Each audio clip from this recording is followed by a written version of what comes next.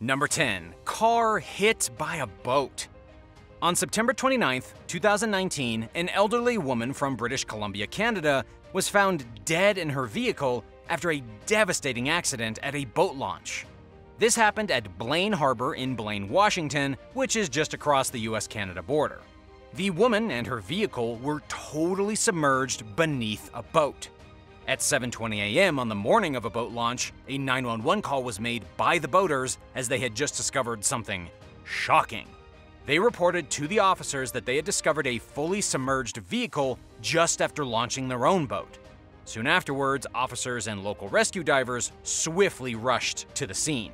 It was then that one of the rescue divers noticed someone inside of the vehicle. Firefighters and paramedics quickly arrived to try to save the elderly woman's life. Sadly, soon after the vehicle was towed out of the harbor and all of the water was drained out, the elderly Canadian woman was pronounced dead. But just how on earth did an 87-year-old woman drown at the boat launch? After the police conducted an investigation, they concluded in their report that it's believed the 87-year-old had gotten lost while trying to drive from Kelowna, British Columbia to North Vancouver, British Columbia. After getting lost, she drove towards the US border to ask for directions. But at this point, it was late at night, and it's believed that the lost 87-year-old made a few more wrong turns and accidentally ended up at the boat launch ramp, getting caught in the rising tide and eventually totally submerged, just a few hours before the Blaine Harbor public boat launch. Number 9. Fire at the launch. In the heat of a Chicago summer last year, one man was critically injured by a huge boat fire that began on a Saturday afternoon. In Burnham Harbor, a group of men were trying to start up and launch an older boat.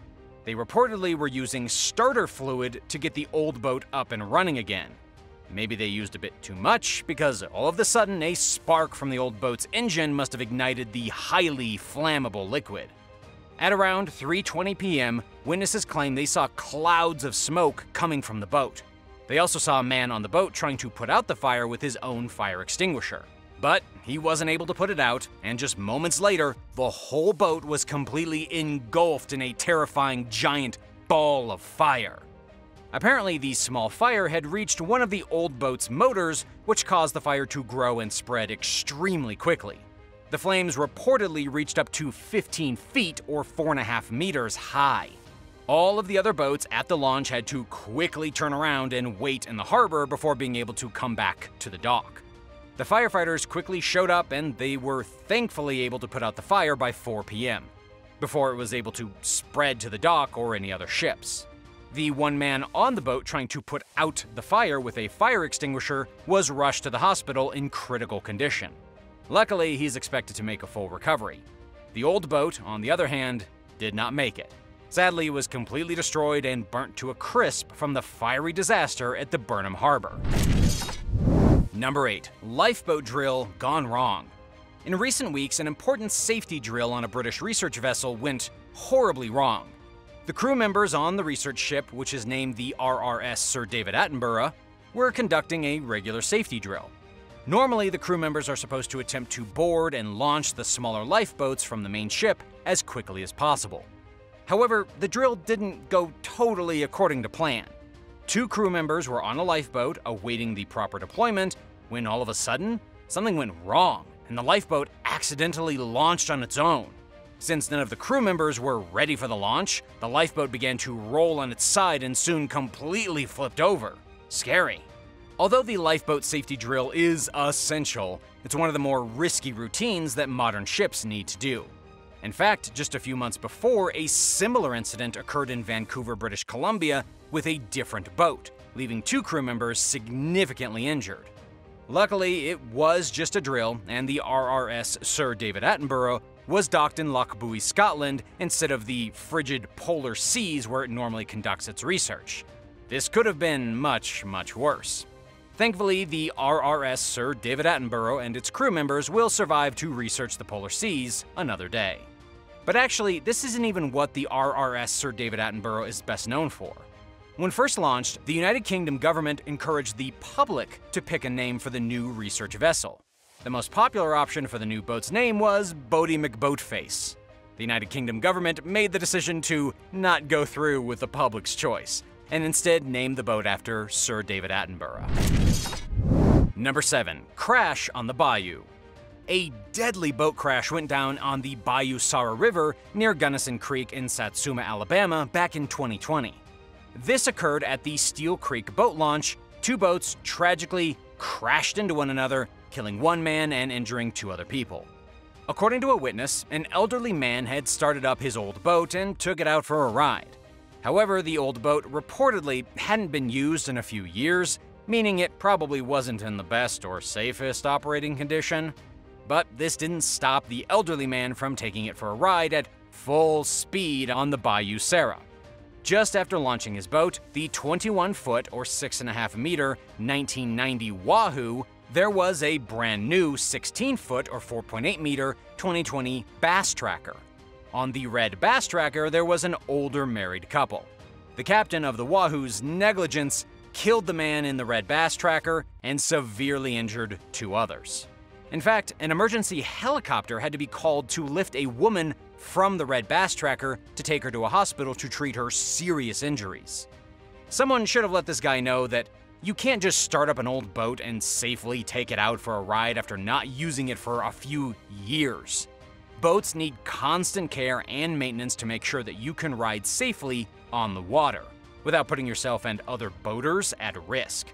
Unfortunately, the authorities never released whose fault the accident was or just how badly damaged the boats were. Since we know that basically everyone involved needed to be taken to the hospital for treatment, and we also know that the local Saraland Fire Department had to respond to the scene, we can assume that the boats were sadly pretty much totaled. Number 6. The $10 million yacht. More like $10 million down the drain. On May 18, 2014, on Anacortes Island, Washington, a brand new luxurious 90-foot or 27.4-meter long yacht named Baden was being launched from the Fidalgo Marina boat ramp. The launch was going smoothly at first, but suddenly the crew reported hearing a loud clunk accompanied by some crunching sounds. Not a good sign for this high-priced vessel. For some reason, the crew convinced themselves that it was just not that big of a deal, and they continued with the ominous launch. They had hoped that the now tilted boat would simply readjust and find balance once it finished its launch and was comfortably on the water. However, pretty much the worst-case scenario ended up happening instead. As the costly boat continued to be forced through the precarious launch, it began to capsize on its port side. Port just means left in boat terms. Once on its side, it began filling up with water quickly, and everyone had to evacuate. Local emergency responders arrived and helped everyone out. They even had to smash the $10 million yacht's windows to help some crew members escape the sinking boat. Thankfully, nobody died in this $10 million death machine, and all injuries were just minor cuts and scrapes. Due to the extensive water damage throughout the yacht's features and machinery, the whole thing was considered a total loss. Of course, the company who built the yacht, New World Yacht Builders, claimed that it was a problem with the launching apparatus and not the boat itself. And yeah, that's what I would claim too if I were the boat builder. But then the launching company claimed they did nothing wrong either, and that they had launched over 35 vessels from the same launch with no issues. I just hope they had insurance. Number 5. Carnival Cruise Crash. At the end of December 2019, the magnificent Carnival Cruise Line ship named Glory was involved in a startling accident with another boat, the Carnival Legend. That's right, it's just about as ridiculous as you hitting your family member's car in the driveway. It was in Cozumel, Mexico, where passengers were hoping to enjoy a warm vacation without much stress. So much for that. In a horrifying video captured by those on board, the nose of the Carnival Glory made direct contact with the hull of another ship, both of which were owned by the same company.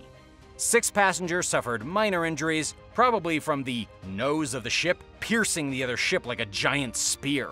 This was one of the slowest and loudest cruise ship disasters ever. The nose very slowly ripped apart the front end of the other ship, creating a sound like crunching metal. Neither ship was taken out of commission afterwards, but hopefully whoever was driving that ship at least had their license revoked. What would you do if you were on a cruise ship when an accident like this happened?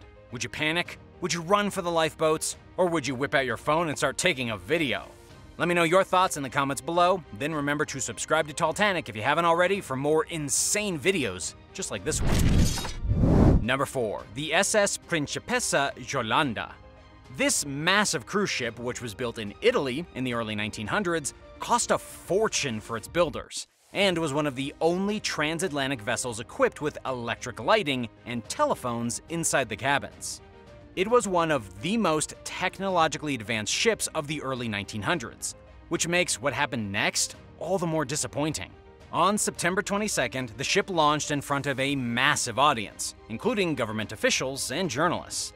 The ship moved down the slipway, heeled sharply to port, and sank within just 20 minutes. Even with efforts by tugboats and workers at the shipyard to save the vessel from drowning, it just couldn't be done. The shining new passenger ship capsized and was swallowed by the water. Unlike the more famous sinking of the Titanic, all the guests and workers on board were able to get off the ship and escape in their lifeboats. There were absolutely no casualties.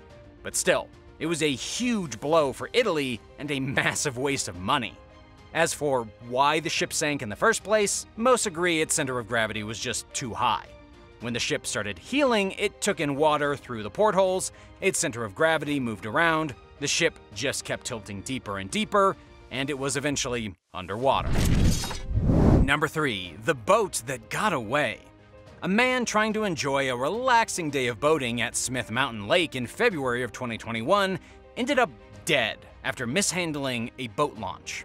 The story, which took place in rural Virginia, is actually quite tragic.